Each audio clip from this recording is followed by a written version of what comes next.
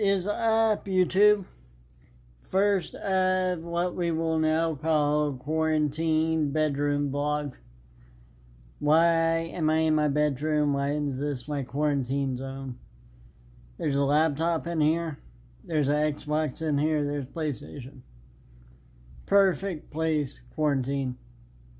Perfect. Anyway, let's talk about what happened today.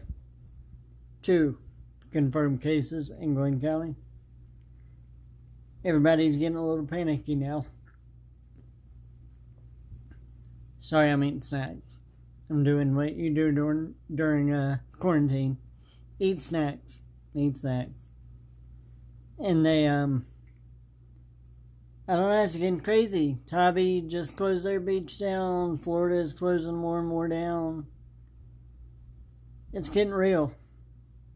And we're just starting to really get people tested. So, 2 people in less than 24 hours is not good. Not a good outlook for us. If we stay on that projection, that's a lot of people in a really short amount of time. Hopefully we don't. Social distancing is very important. Hand washing, very important. Just sanitary conditions in general, very, very important right now. So just stay strong out there. 2 cases. A lot more cases around the country.